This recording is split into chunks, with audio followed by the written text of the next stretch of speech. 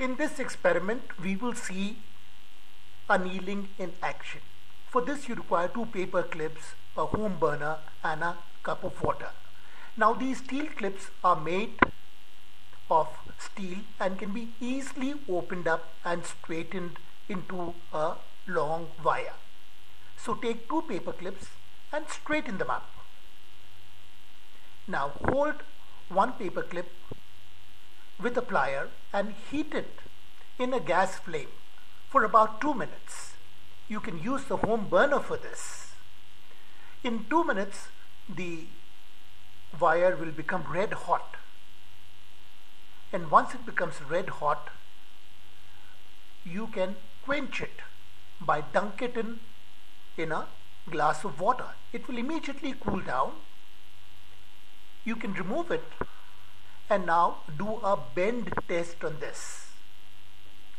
Now the wire would become much stiffer now. It would be difficult to bend it. The quenching has frozen the iron ions at one place, and this makes it stiff. Take the second wire once again and heat it in a gas flame for about 2 minutes. This wire will also become red hot,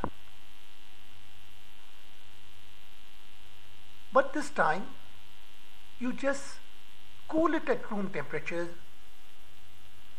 This will take about 5 minutes for it to cool down slowly, gradually at room temperature. Once it cools down, pick it up and you will find that this wire has become much softer, is much more malleable, it's easy to bend, and this process is called as annealing.